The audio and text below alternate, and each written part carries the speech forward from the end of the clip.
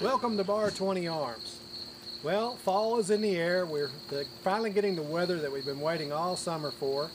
Nice, cool evenings. Love them. We got our old trusty pumpkin here. It's time to carve the pumpkin. It's time for hay rides and fun and bonfires and cookouts and all kinds of stuff. Today we're going to carve a pumpkin.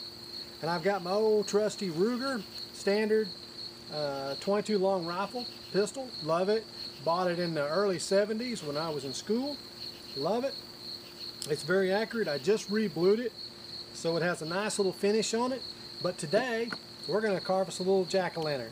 Now I can't wait. Let's go get started. Alright, we've got our pumpkin all set up.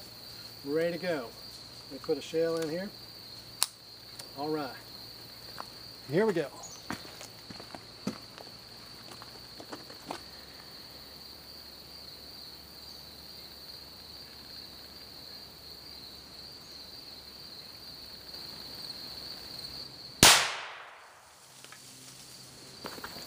Well, I didn't shoot it with that 22. I couldn't resist. I had to shoot it with this. This is a 338-06, and that is a 30-06 necked up to a 338 caliber, 338 diameter bullet. And what I shot today was a 250 grain SBT Sierra, and moving about 2,600 feet per second. And I wasn't sure what was going to happen. Well, what this is a K98 custom Mauser. I made this Mauser. It's got a Leupold scope on it. I put this muzzle brake on there. The recoil was a little bit too much for me, so I put that muzzle brake on there, and this rifle is capable of shooting a hole in a hole. I've shot many half-inch groups with this rifle at 100 yards.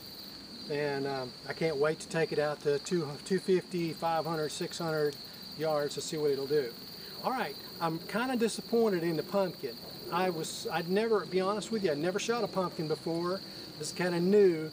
I didn't know, I was kind of hoping it would blow up, but it didn't, as you can see.